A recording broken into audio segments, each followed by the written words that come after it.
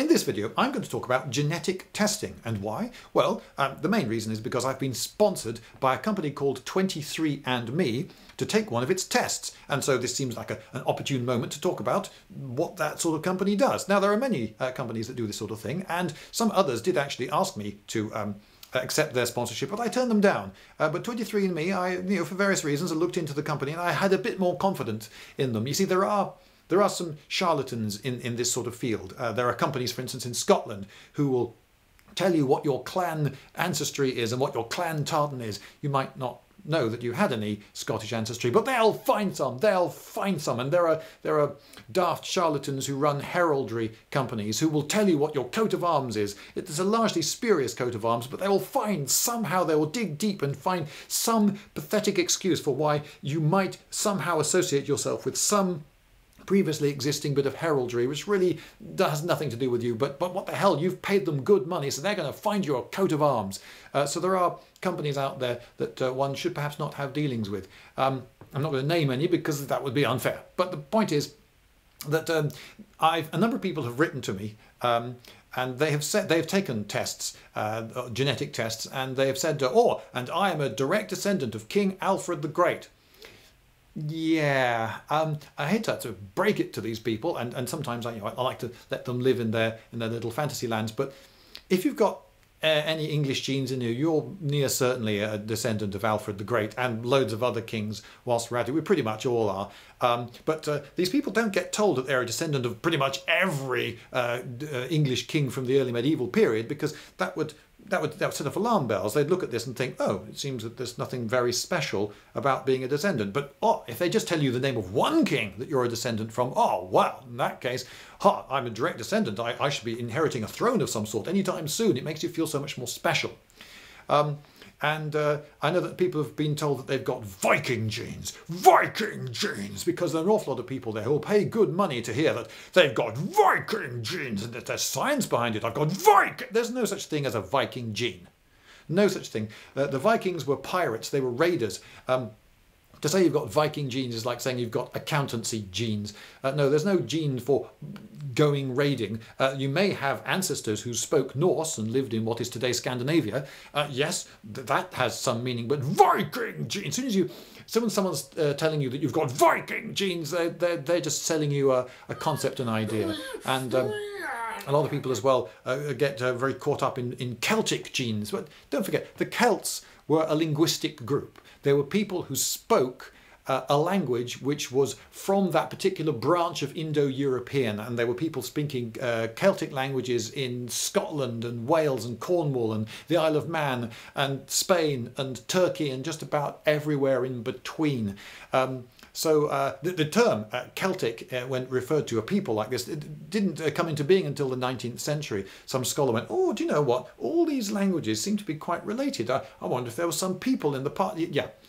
So the idea that you are part of some genetic fellowship just because some distant ancestor of yours spoke one of the many versions of Celtic, it's not tremendously meaningful. But there are some people out there who will pay, again, good money to learn that they are Celts, because that's what they wanted to be. There are some people who set great store by being pure something or other, the inheritors of something or other. So if you are the sort of person who sets tremendous store by the fact that you are pure, I don't know, Basque or Finnish or Anglo-Saxon or something, then possibly you shouldn't be taking one of these tests, because you're near certain to find out that you're not pure, because we're all mongrels. You know, we're all descended from loads and loads of people. Ultimately, all humans are related to all other humans. And I can't see you from where I am, but regardless of your skin colour, you're probably 99.5% at least related to me. And that doesn't actually, that may sound a lot, but to set it in context, if you were a chimpanzee, I'm not saying you are a chimpanzee, but if there were a chimpanzee just watching this video by coincidence sitting next to you, I don't know, that chimpanzee would be something like 98.4% related to me. In fact, that moth that's fluttering against your window trying to get out, that moth is about 68% related to me. In fact, yeast is about 38% related to me. You see, in biology, genes have got to solve some problems. They've got to, one of the first things they've got to do is create a cell. So if you've got a creature made out of cells, which is, you know, creatures, then you've got to create that cell wall and the nucleus and then all the various organs within the cell which actually run the cell and all the chemistry which happens in the cell, which is very, very complicated, and the cell has to be discrete. And somehow, how do you create the cell in the first place? You've got to get nutrients and put them together somehow, so you've got to have a mechanism for that. The problem of creating a cell is one of the really big problems that genes have got. So if the genes in a moth are able to solve it, then they're probably doing pretty much the same job in me. So the fact that we are all extremely closely related doesn't really mean all that much. But of course, it's that 0.05% difference between us. That's the interesting bit. That's the bit we want to know about. The bit that makes you you and me not you. And 23andMe looks at about 600,000 loci, little addresses, if you like, on the chromosomes, and where we now, because of science, have reason to believe that there are genes which tell us something useful, tell us something interesting about what makes one person that person and not another. So that's sounds like a lot, doesn't it? 600,000, but there are an awful lot of genes in the genome, so it's only a little sampling. These services are getting more and more powerful, and the fact that they're able to look for not very much money at 600,000 loci is pretty flipping impressive. And when I talked about 23andMe to some of my friends who have got degrees in genetics, and they looked at what they were doing and the kit that they were doing it with, polymorphic biosensors, they said, and made noises. I don't know. But anyway, the point is that this technology has been coming on in leaps and bounds, and so there are now machines that are enormously more efficient than machines used to be, and it's now reasonably cost effective to look at 600,000 genes sampled from a member of the public who spits into a pot, and that's what I'll be doing. They've sent me this pack.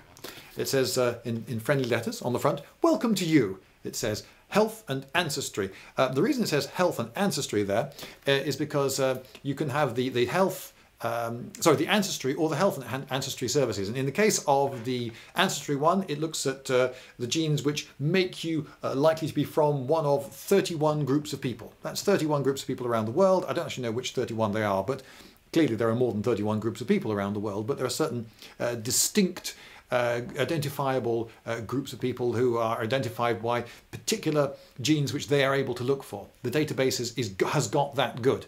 And as databases, of course, become bigger, as more and more people around the world take part in this sort of thing, the databases will get bigger and bigger and bigger, and so they'll be able to give more and more accurate information about where your genes came from.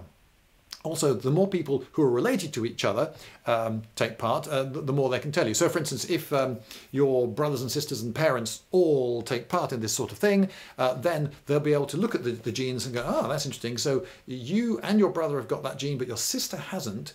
But your mother's got that and your father's got that. And oh, wait a minute, right. So that must mean it came from your mother's father. All right. So it came down that path. And of course, the more people take part, the more generations they can go back, and the more you will learn. But you can still learn quite a bit if you go for this solo. This is the packet they sent me, and on the back it tells me that I register my kit. There's a barcode number and so forth to make sure that this is quite definitely associated with me and not anyone else, so there's no getting anything muddled up. And then I spit into the pot provided, and then send it off. They analyze it, and then a few weeks later I can go online and look at what information they've found out about me. There are some... It says here, small cap may pose a choking hazard. For idiots, I imagine. Right, so dispensing with that and getting into the box now. I see, right. So this is the packaging. So there's the pot in there with its lid and some instructions which are printed in very small writing. Why did they have to print them in quite such small writing? Okay, no food or drink for 30 minutes. That'll be 30 minutes before I do this, which is handy because I've done neither of those things. Spit to the fill line. That's a not insignificant amount of spit. This may take a while. Then close the funnel, detach the funnel, screw on the cap, seal it in the bag, and mail it in the kit. Okay, so there's a return label on the box, so it's all pretty simple. So I will now do the deed. I get the pot out. There's a bag in there. Oh! rather insultingly, it says biohazard on the bag that I meant to seal this in. It's only my spit. My spit's not a biohazard. I've never infected anyone with anything seriously dangerous by kissing them or anything. Biohazard. It's just my spit, the cheek of it. Anyway, so there's a funnel at the top, fill to the line. Yep, I think I just... so here we go, everyone. Now some minutes of spitting. I think I might use some time lapse here. Normally I find if I bite my tongue that helps me salivate. Ow. Yep, I did it. So we go.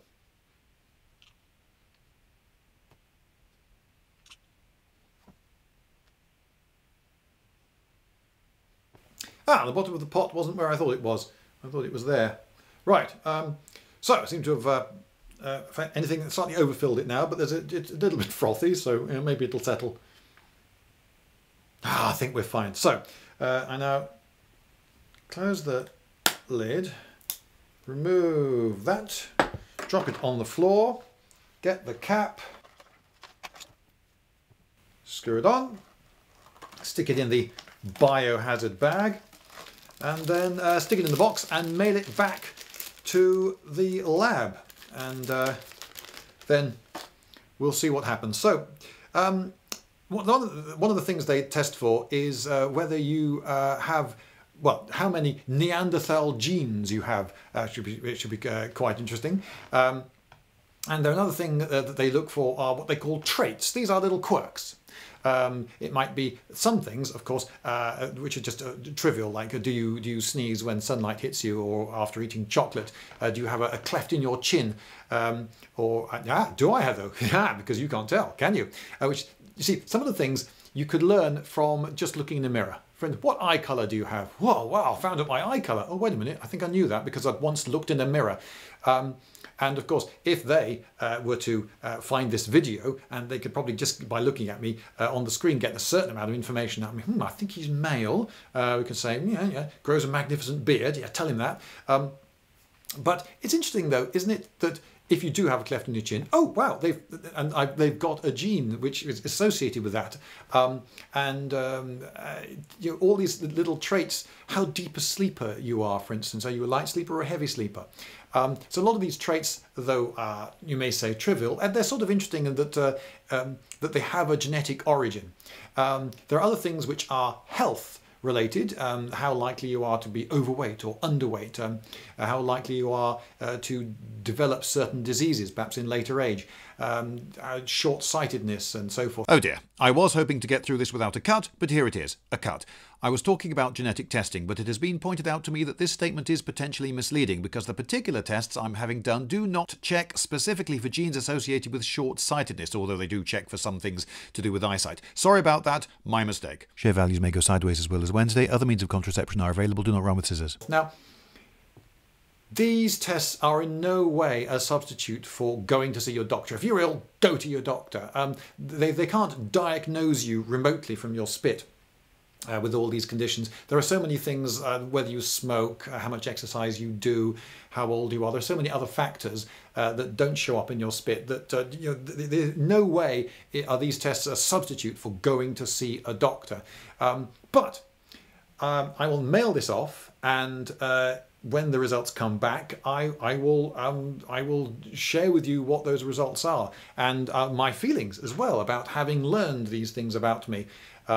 Or learned these probabilities. A lot of the things that they say are expressed in probabilities. You have a so many percentage chance of getting this disease or having this trait or whatever it is. And I'll see how accurate it is, because well, it's interesting, isn't it? A lot of people are doing these, and perhaps in the future so many will have done them that they will become really very accurate and telling.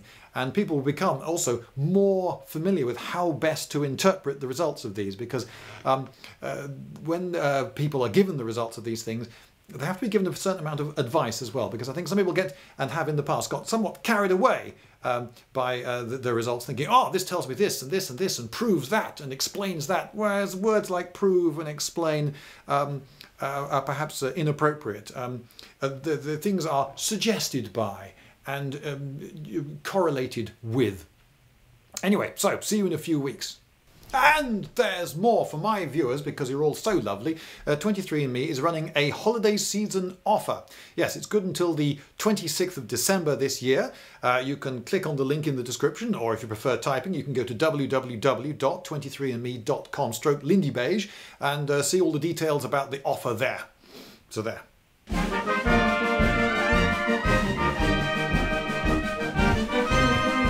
Lindybeige!